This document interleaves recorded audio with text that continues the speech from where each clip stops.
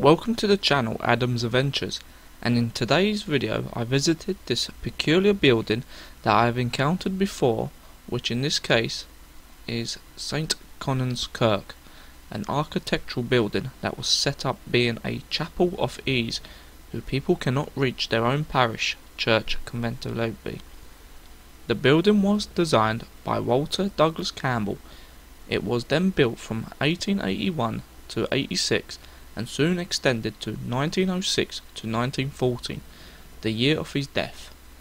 Campbell also had another place that was designed for him and his private life near to this place, which also used for his artist sister and mother, stayed near Glasgow at the Blythewood House. The fittings of the building includes quite a lot of detail and artwork that was designed in an oddly way but interesting viewing. This combines of such a heavy oak beams in the cloister are believed to have come from the then recently broken up wooden battleships HMS Caledonia and HMS Duke of Wellington. An eclectic blend of church styles from ancient Roman to Norman. It is built of a local stone. It consists of a nave and a chancel, with the chancel stalls being canopied.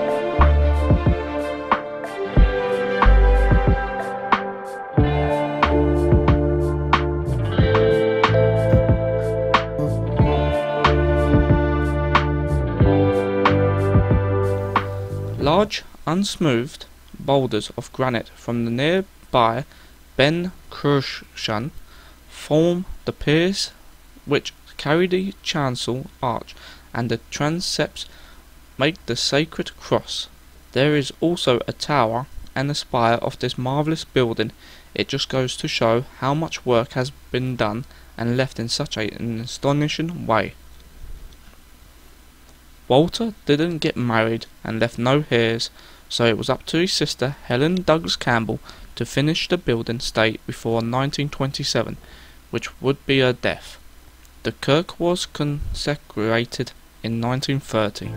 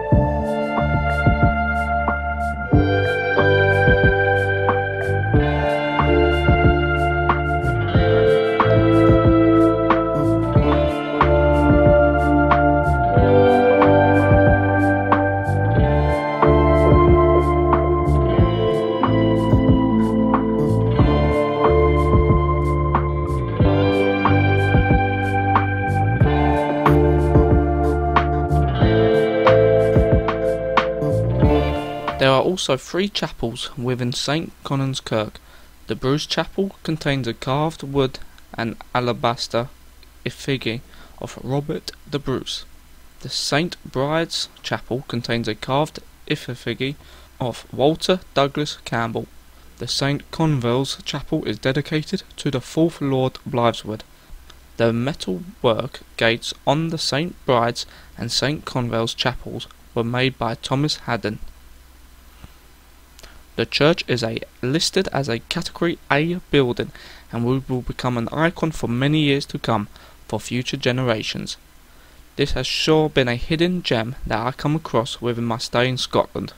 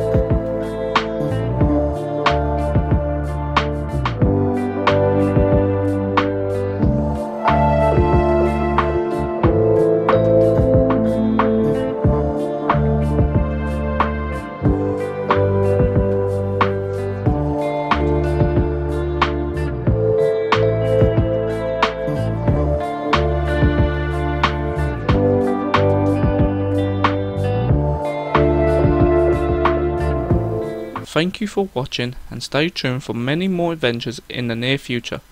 Please subscribe, like and comment would be much appreciated. See you on the next adventure.